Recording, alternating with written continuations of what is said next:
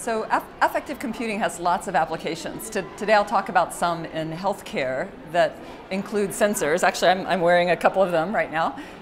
Sensors that measure aspects of our emotional system changing and can enable us to learn about things like how stress impacts our sleep, how it interacts with our activity, and also some special conditions related to autism and epilepsy.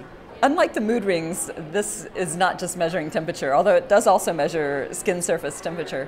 It's measuring the electrical changes in the skin that are activated by your sympathetic nervous system. And that's the part of your autonomic nervous system that basically keeps your heart revved and really is responsible for the fight or flight response, one of our primary stress responses. When I was a junior faculty member, I thought I should get somebody else interested in working on this because it seemed very important, and it also seemed like it would probably wreck my career if I did it.